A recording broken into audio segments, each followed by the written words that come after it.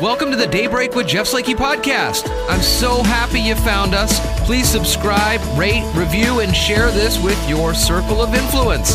It's a collection of the interviews, news, and conversation during Daybreak with Jeff Slakey on iFiber One News Radio, KMAS, weekdays from 6 to 9.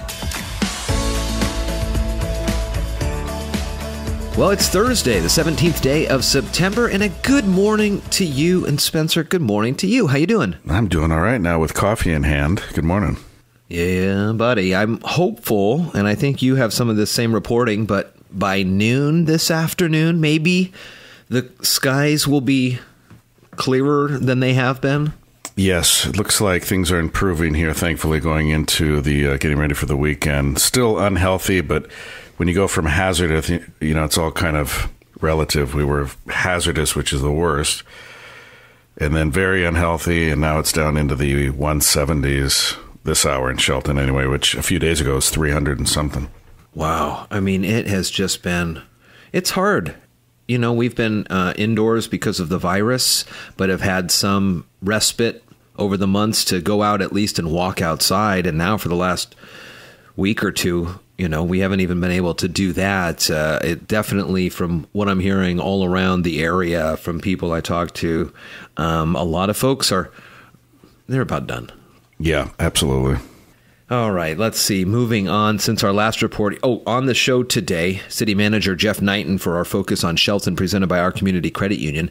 And continuing on that, Mason Health Conversations for Bikers for Babies. Seems like this weekend could be a good opportunity to get out there if you haven't jumped on the hog in a few weeks, and a great fundraiser, too, for Mason Health. We'll talk more about that. Since our last report here on the show, Mason County Public Health notified of 5 additional Mason County residents testing positive for COVID-19. Total now is 384 since the virus began in March. Mason County staff performing case investigations and contact tracing to help reduce the spread here in our community. Firefighters battling the West Coast wildfires say this year's blazes are some of the worst that they have ever seen. They say the fires are taxing the human, mechanical, and financial resources of the nation's wildfire fighting forces to an extraordinary degree. And the half of the fire season is yet to come, which is hard to believe. Heat, drought, and a strategic decision to attack the flames early have combined with the coronavirus to put a historically heavy burden on fire teams.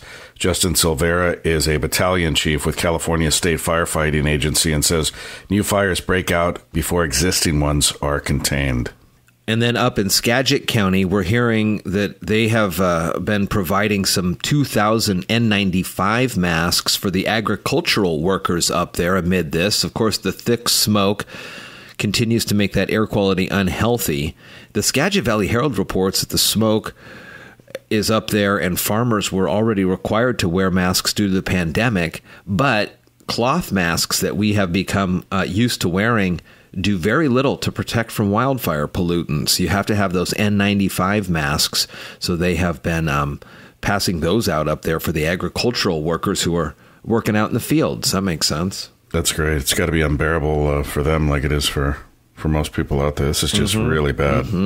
Democratic Governor Jay Inslee and Republican challenger Lauren Culp have agreed to a televised debate. It'll be on October the 7th. The Seattle Times reports the debate will be broadcast live from 8 to 9 p.m., just after that evening's vice presidential debate. According to the Washington State Debate Coalition, the candidates will participate in the debate from separate rooms at the Olympia headquarters of the state's Government Affairs Channel, TVW. Debate Coalition spokesperson Lincoln Vanderveen says it will be broadcast statewide by major Washington TV stations. And additionally, here on the radio, we will be airing the presidential debates and that vice presidential debate that you were talking about. Shellfish managers, of course, scheduling big-time razor clam digs through the end of the year. State shellfish managers have approved. Yesterday was the opening day. Today, it is a 6:58 low tide. Tomorrow, it's a 7:39 low tide. Long Beach, Twin Harbors, Mock Rocks today. Long Beach, Twin Harbors, Copalis tomorrow. So once that smoke clears, this might be another great opportunity to get out, get some fresh air, stretch those legs. No, absolutely. And each time I say I'm going to do it, I haven't done it yet, but I want to do this with at least a couple of the kids I know will want to do it with me. Okay, maybe one of the kids. One of these days. Each year, the Chamber proudly presents. It's got to be one of those things on my deathbed, I can't say I didn't go razor clam digging. I'll regret it into eternity. Each year, the Chamber proudly presents its annual awards, and nominations are now open until the end of the month at 5 p.m. These aim to recognize the businesses and individuals in recognition of their accomplishments during the calendar year. The community is invited to make nominations for the following 5 categories: Business of the Year, Rookie of the Year, Boss of the Year, Citizen of the Year, Community Supporter of the Year. And the website is masonchamber.com. Again, today on the show, City Manager Jeff Niten for our Focus on Shelton, presented by our Community Credit Union. Also, more conversations about Bikers for Babies, which is coming up, a big fundraiser for Mason General Hospital and the Foundation. It's all here on Daybreak. Good morning to you. From the iFiber One News Radio studios, you're listening to Daybreak. Again, good morning to you. Thursday here, checking in on local sports on a game heard here yesterday. Brandon Belt, Brandon Crawford, and Evan Longoria homered for San Francisco, and the visiting Giants, playing at home, beat the Mariners 9-3 in a game moved by the Bay because of smoky, dangerous air here in Western Washington. Donovan Solano and Mauricio Dubon hit early RBI singles as the Giants snapped a 3-game losing streak with a road victory at Oracle Park. Pete Carroll saw what happens in the season opener as New England put the ball in the hands of new QB Cam Newton, and he ran all over the Miami Dolphins. It left the Hawks coach wondering whether Newton is back to being a dynamic runner and Seattle should plan for another 15 carries, or if that was just a one-time thing. Seattle's long history with Newton will add another chapter Sunday when the Patriots visit the Seahawks. Newton played Seattle 8 times with the Panthers and now faces the Hawks for his first road game with the Patriots right here on the radio, AM 1030 and FM 103.3 this Sunday night. It's a 3 o'clock pregame and 5:20 kickoff here on your home for the Hawks, iFiber One. Pac-12 took a significant step forward in joining the Big Ten and playing football in the fall, getting clearance to hold full-fledged practices in the states of California and Oregon. Big Ten grabbing headlines by changing course and agreeing to set an 8-game football schedule that would start the weekend of October 24th. The Pac-12 is also reconsidering starting its football season this fall, but more obstacles need to be cleared before that happens. Half of its schools are handcuffed by state-level COVID restrictions. Pac-12 Commissioner Larry Scott announced a breakthrough with California and Oregon that was helped along by the conference's plans to soon begin testing athletes daily for the virus. If we get word that the Cougs will start in on this as well, if Washington gets the go-ahead, we'll bring you Cougar football here on the radio as best we can. Otherwise, we're going to have some special programming starting later in the month when it comes to Cougar News. It's going to be a 2-hour Cougar sports show followed by a 3-hour kind of around the country red zone, if you will, look at what's going on in collegiate football. That's right here on the radio, AM 1030 and FM 103.3. Again, good Thursday morning to you. More Daybreak coming up. You're listening to Daybreak on iFiber One News Radio.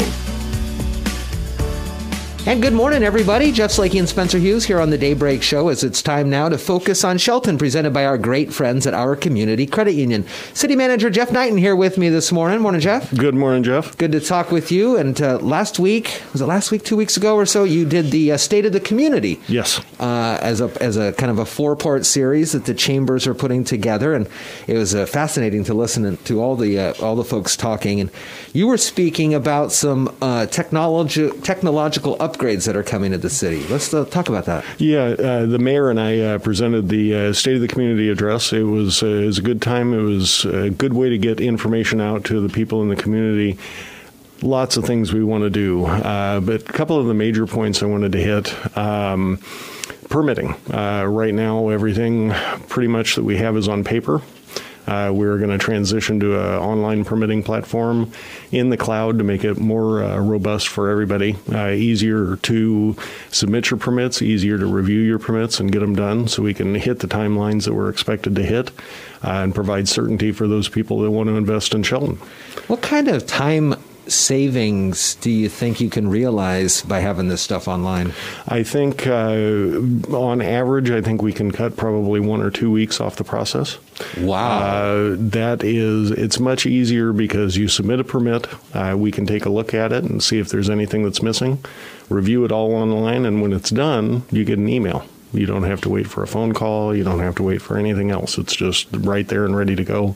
And you can see the process. Any comments that our building official makes on your plans, anything like that, you can see them immediately. So there's a lot of time there that we can make up for the community and for, quite frankly, us on the inside of City Hall. We can make it more efficient for us so we can use the resources that we have as wisely as possible. Wow, that's awesome. That's a huge potential time saver. We like to have a 4-week maximum with an average of 3 weeks for houses. Mm-hmm. Now, if we're talking about a commercial building, of course, it's going to be a little bit longer, but that's the target we want to hit.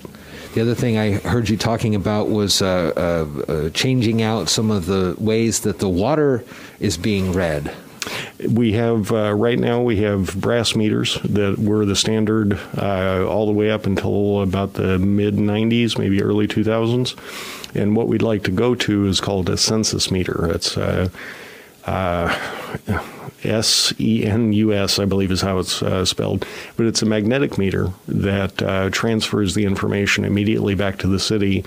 So if you have a leak or you get a huge water bill, I know some people experience that here and everywhere, to be quite honest, we'll be able to tell immediately rather than waiting a month for our crews to go around and actually lift the lid and look at the dial spinning. We'll be able to tell within a day.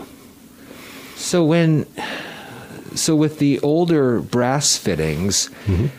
Talk about how that fails, and does it potentially mark and tick off that water is being used even if it's not being used? It doesn't. They don't typically fail that way. Okay. I won't say it never happens, but that's not typical. What typically happens is, like with anything mechanical, the parts wear and the tolerances become wider over time, and it makes the reads less accurate, but it's usually less accurate on the low side. Uh-huh.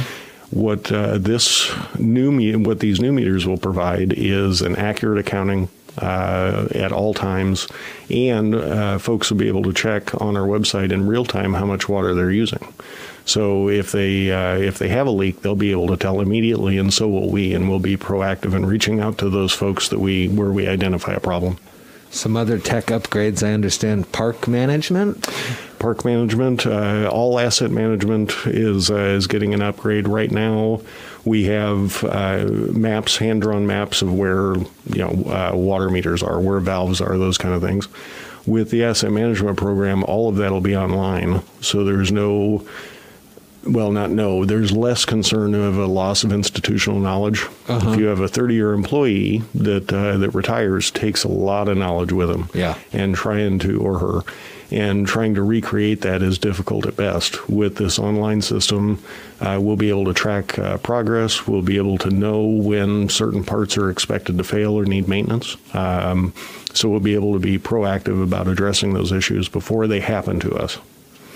The other big news over the last few weeks was the announcement of the retirement of Police Chief Moody at the end of this year, and I know the searches are ongoing. How's that coming? Going very well. We're going to miss Chief Moody a lot, but we're very happy for him and his family. 33 years, and that's quite a bit of time, and he'll still be a part of the community, although traveling a lot more. Yeah. The search is going great. So far, we have 12 qualified applicants from all over the country. We have applicants from here in Washington. We have applicants from Pittsburgh, Pennsylvania, from Chicago, some from California, Nevada, a couple other places, but it's a nationwide search, and we'll be sure to find the best candidate. And we want to make sure the public is invited to participate in that too. So even with COVID and everything else that's going on where we can't gather for a traditional community open house like you'd see typically, we're going to try something new and a little bit innovative to try to get the public involved as much as possible.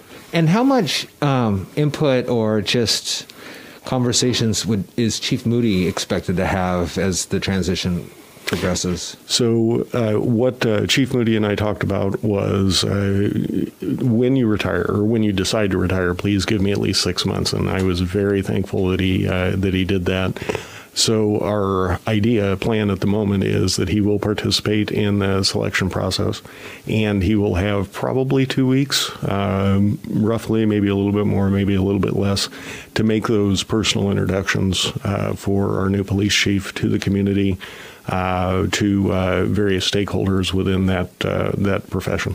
Focus on Shelton this week and every week is brought to you by our community credit union. And right now, it's City Manager Jeff Niten. Thanks for coming on. Thank you very much for having me.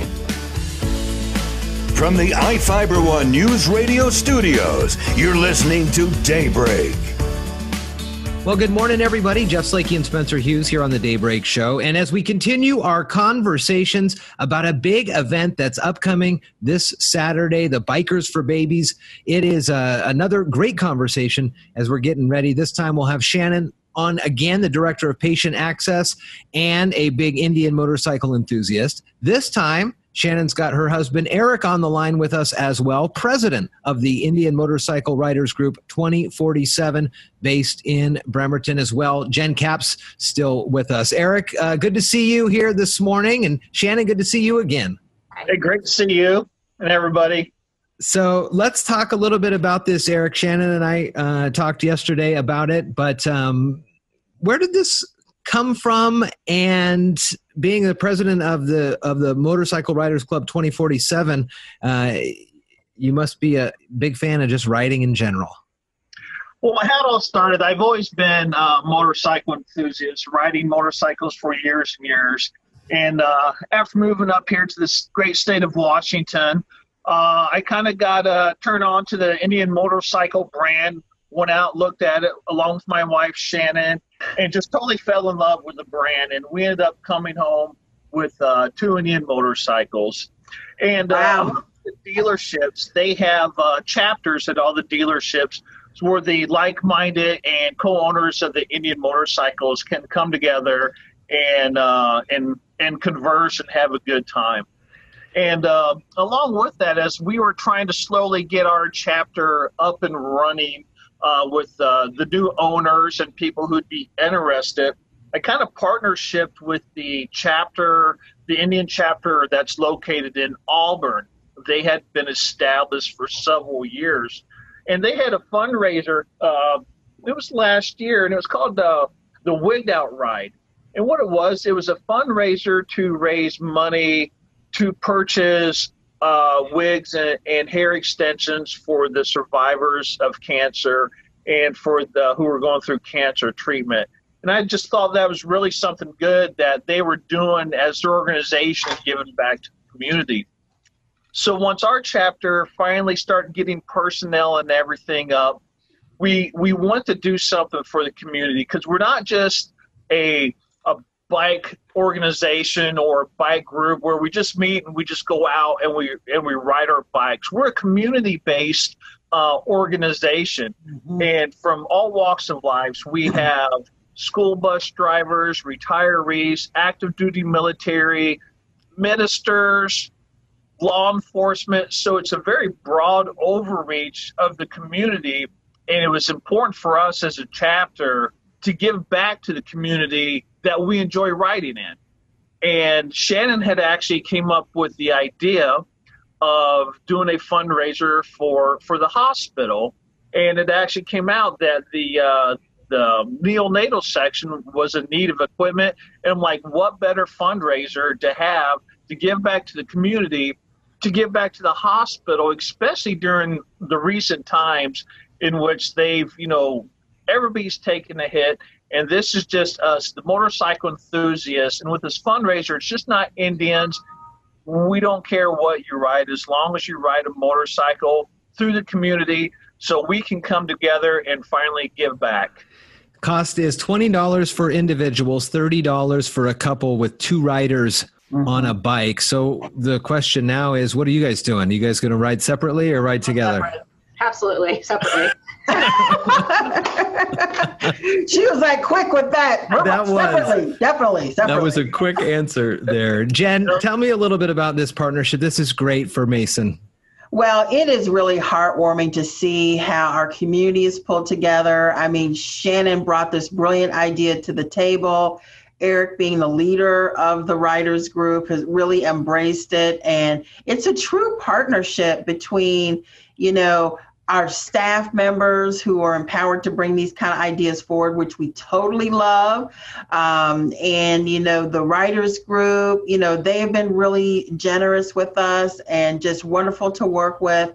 And what's really exciting is that our golf committee, Coach Jack Stark, that we're going to talk to at some point, has been the chair of the golf committee. And he was so disappointed that we weren't able to have the tournament because of everything that's going on with the pandemic. And this opportunity came about to support the birth center here at Mason Health and at the hospital, to also fold in the steering committee from the golf committee and some of their sponsors to help fund the total $37,000 funding item that we have for several pieces of equipment, in addition to the fetal telemetry unit that the Bikers for Babies group is going to fund. So it's a true community partnership, collaboration. It's really in alignment with our mission, here at Mason General, United Community, Empowered People, Exceptional Health. It just hits on all three, and it's going to be magic. I'm really looking forward to it. So Shannon, again, it's coming up on Saturday. It's going to start at 9 and the ride goes until 2. The start and end location, again, is the Bremerton Motorsports Park on Old Clifton Road in Port Orchard.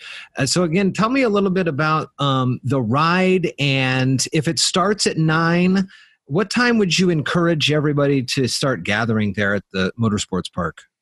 Our kickstand up, I believe, was set for 10 a.m. I think we listed 9, so it allowed us to get people together. Great. We stage, and we want to make sure that we, provide good distancing for everybody before we begin. Yeah. And depending on number of riders, they may have different start times. We're going to try to pace that a little bit, but we expect it to just be a good constant flow of bikes coming through the community. It'll be a beautiful ride, and right now the weather looks like it might be pretty good. So yeah, I'm just kind of taking a look to see what the next couple of days holds, and it could be a real nice one here coming up.